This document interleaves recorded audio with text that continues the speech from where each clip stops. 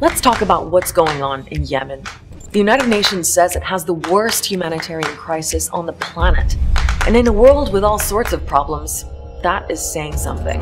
Yemen went from being the heart of ancient Arabia to one of the poorest countries in the Middle East. And for the last 5 years, it's been torn apart by war. Local groups on the ground are fighting each other, while a Saudi-led coalition bombs from above. It was a campaign of relentless airstrikes.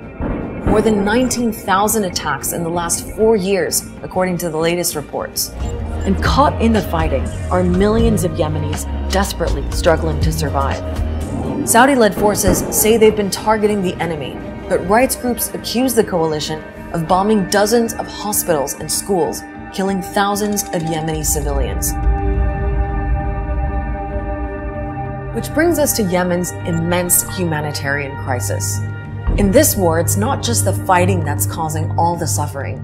Even aid is being used as a weapon. In 2015, the Saudi-led coalition created a land, sea, and air barrier around Yemen, making it almost impossible for supplies to get in or out.